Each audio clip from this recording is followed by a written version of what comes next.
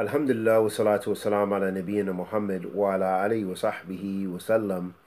Amma ba'd, habibullah. A question was asked about going to non-Muslim courts. And the question reads, Assalamu alaikum. Can you please make a video explaining the issue of going to non-Islamic courts? There are a lot of things I don't know about. What to do if one gets a ticket, for example. Is it permissible to plead not guilty and go to court? Is it kufr? What if I go to court and they ask me to raise my hand and take an oath? Or what if I have to defend myself and say I'm not guilty?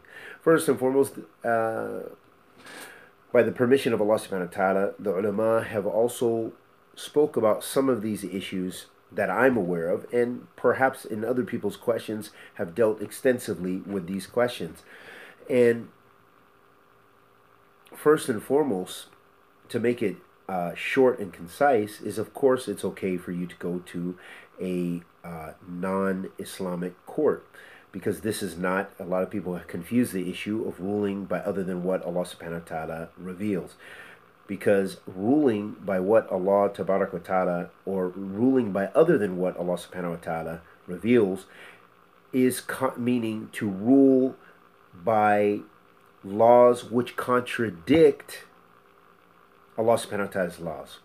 And if we look at most of your questions here, and we look at many of the scenarios people have, for example, in Western countries or non-Muslim countries, often people have issues with getting their rights.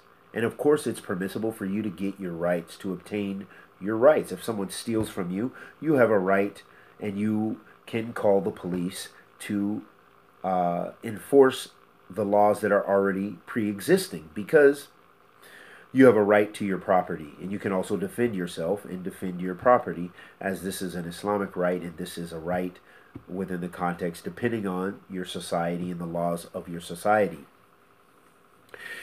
And so you have a right to get your rights, and as long as the laws are not contradicting the Book of Allah and the Sunnah, the Message of Allah sallallahu alaihi wasallam, then this is not considered ruling by other than what Allah subhanahu wa ta'ala revealed.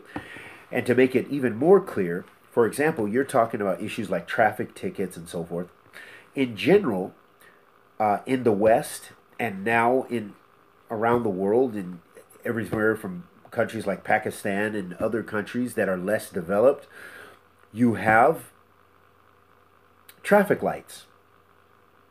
You have these traffic laws, which are basically developed from where they came from in the West, or wherever they originally these laws came from. But I believe they generally developed from the West. And these are laws which are for the general maslahah of the society. So in a non-Muslim society, they determine that that's for the general maslahah. It's for the general benefit of the people to have traffic laws, because we have cars and we have pedestrians and we have ways that they have to interact with one another and be on the street. So we need to have laws. We need to have ways to deal with that. There's nothing in the Shara that is restricting that, or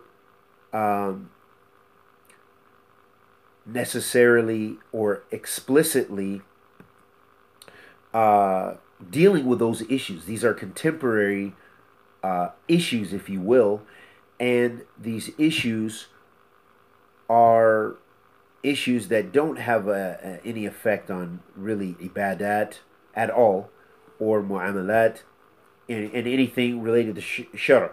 So these are issues that fall under other Sharia principles, such as looking at the general benefit, for the society. And likewise, the same goes in a Muslim land. So we don't say, non-Muslims have applied a traffic law, I'm ruling by the Sharia by obeying it. No, that's not. Only the most extreme people would say something like that, and it's a mistake. So, getting back to more specifically what you're talking about, there are things I don't know about. There are things we all don't know about. What to do if one gets a ticket, for example. Well, if you get a ticket, you pay for it if you have to, or you will go to jail, or have your car impounded, you will pay for it one way or another. Um, and if you feel that you have been wronged with regards to that ticket or you want to fight it, is it permissible to plead not guilty? Yes, it's permissible to plead not guilty and go to court. Is this kufr? No, it's not kufr. What if I go to court and they ask me to raise my hand and take an oath? This is something